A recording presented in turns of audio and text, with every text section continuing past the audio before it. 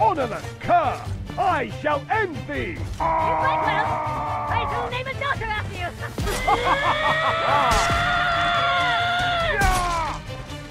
What happened and fucking tell me? I don't know, buddy. I don't know. What would you think if I were to tell you that there's a game out there that makes you instinctively join suicidal cults whilst wearing leather-tied tunics? You'd probably say something along the lines of fuck off, or why are you talking about this at work? Understandable too, but I'm here to convince you that this is the best way to play Mordhau. Don't believe me? Well then. On day 1 I decided to log into the server using some generic knight-looking fellow. Considering that most of my other characters looked like they decided to play professional rugby with the school bus, it seemed like the inappropriate decision.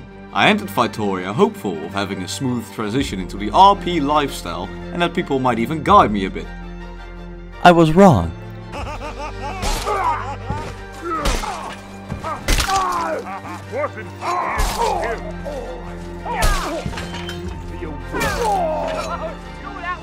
But I digress. I was going to give this a solid try, and so I walked over to the main square to see what was up over there. Upon arrival, I immediately formed a group with a few renegades that I would later consider my friends. Meet Jester and Oleg the Friendly Ogre. Oleg refused to do any fighting whatsoever, which seems to be a reoccurring theme for ogres on this server, and also would draw the attention of anyone basically with a weapon in hand to punch his fucking lights out. Jester was just straight up suicidal from the moment we met for some reason, and kept asking me to end it all for him, for he could not bear the thought of anything happening to Oleg. Kill me. That can be arranged, I suppose. I'm sad. Ogre wonder why you sad. Tell him. I think it was dropped on his head as a child. And as an adult. No. Ogre not want you die. Take me a while he lock me up. What exactly is wrong with you? And when we had finally concluded our therapy sessions with Jester and made sure that he didn't want to die any longer, we ventured forth and captured our own keep. And many more people eventually showed up to join our merry gang. It had occurred to me that by now we had the numbers on our side, and with nothing else to do for the moment we decided to leave our post and launch an attack on Vytoria itself, because why not? Upon arriving at the city itself, I've noticed that there's hardly any guardsmen left. Which was weird, but it was quite late after all, so it was probably fine. I, however, am an opportunist. When I smell the sweet scent of overthrowing established governments with no repercussions to myself, I tend to take it. So, when our merry gang had arrived at the marketplace with swords in hand and found it empty, I assumed a position of leadership for myself and took command. We seem to be the majority. Yes. Alright lads, this is it. To the keep!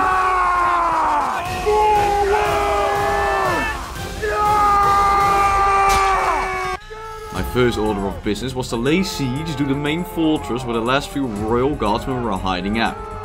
My aim was to besiege and occupy the fortress and kick out the last few royal family members or whoever was in there residing out of my city.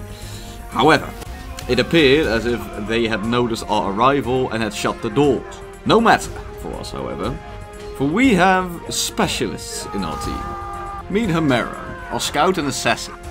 He claimed to be able to fit through any hole. I didn't ask any obvious questions about that remark because I didn't want to know the answer to the rest of the story. And he claimed to be able to find his way into the castle via less convenient ways. And thus I ordered him to do so. I gave Jester the task of trying to convince the royal guardsmen to kill themselves, seeing as how that seems to be his area of expertise. Oleg was ordered to try and barge down the door with a massive sledgehammer. It seems that, for all his wishes of staying neutral during any fight, wooden structures did not meet that description, and he went full ballistic on it. And I myself decided to look around the back for any small entrances that might yet be uncovered. Unfortunately for us, however, apparently our elite scout got caught trying to fit through a window far too small for him. Oleg did not have the strength to barge down a massive door, and a few guardsmen had noticed me sneaking all about the place in full metal armor, which makes a lot of sound apparently. And instead of going for the royal guardsman, Jester tried killing himself. Which, surprise, No one. Either way, these were only minor setbacks. We were determined to capture this keep one way or another.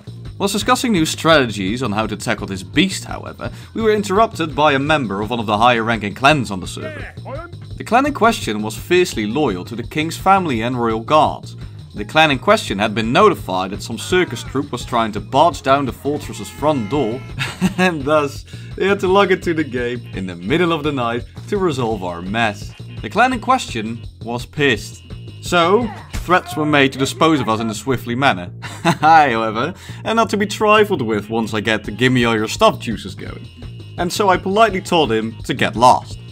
After this business was concluded, we tried multiple other strategies to take the fortress. None of them proved fruitful, however. And on top of that, the server eventually crashed. When we tried logging back in, it would seem that the majority of our band of renegades had lost faith in our ability to conquer this land and decided to log off. Which was quite sad to me, because I want castle.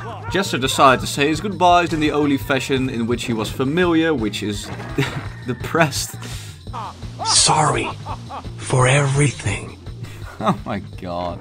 Olog I never saw again, and after which I decided to log off myself as well. Day 1 had proven to be quite entertaining, yet I would not conclude my experiment until I had experienced everything the server has to offer. So, when on day 2 I logged into the server, I was determined to join some kind of already stationed group or clan that could enhance my time here. Lo and behold, after walking towards the town square, I was immediately approached by a high-ranking officer of some strange cult that I had never seen before. Hello, good sir. Hi. Can I interest you in joining the Chaos Legion and serving the Dark Lords? Define Dark Lords. Dark gods like me. Who are the Dark Gods? Ornirgo Malist Sinch Slanish. Melissa. Blood for the Blood God and all that. Yay. Sure, I'll join a cult, a sophisticated group of individuals. How do I join? Well, you have to give all of your pure blood to Korn. What? That's not too bad. And let his touch overwhelm you. Clearly, I was in the exact right place to be. I signed up to join a cult-looking people, donned my new set of tight, leathery gear, and I followed my new leader into whatever he was planning to do at the time.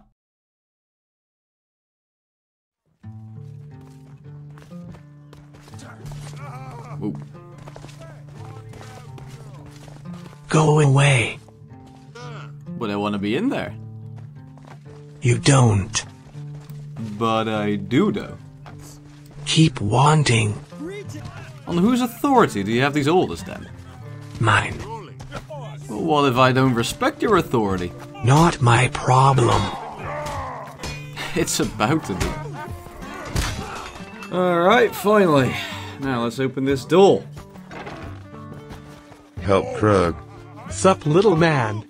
What the hell now again? What is that in the corner? It's another ogre, I think. Hey, tell Krug that number aren't real. What?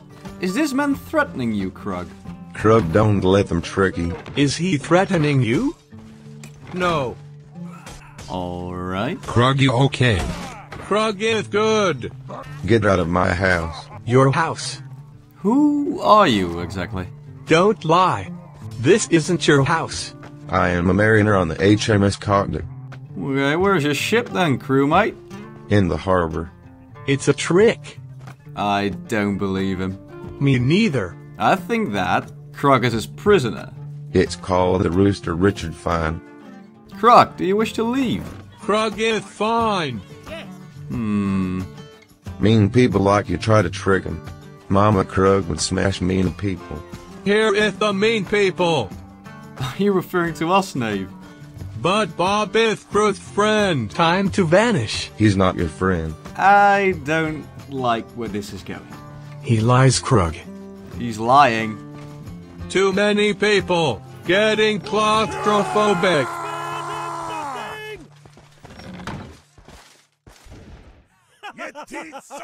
It's time Damn you, William. for you to enter afterlife. Damn you and your numbers. Alright, fellas, let's get a move on then.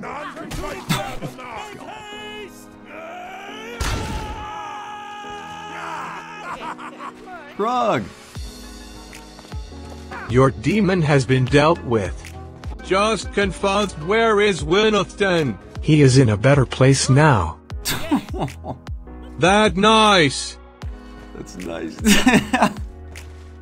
Oh no. Well, I guess that's how you get away with murder, folks. Well, that about wraps it up for day 1 and 2. Stay tuned for the next episode, where I follow my clan's leader ignoring just about every regulation within the Geneva Convention. This video took a damn load of time recording and editing, I hope that's noticeable. I really did my best on this one. I've had an absolute blast doing so too.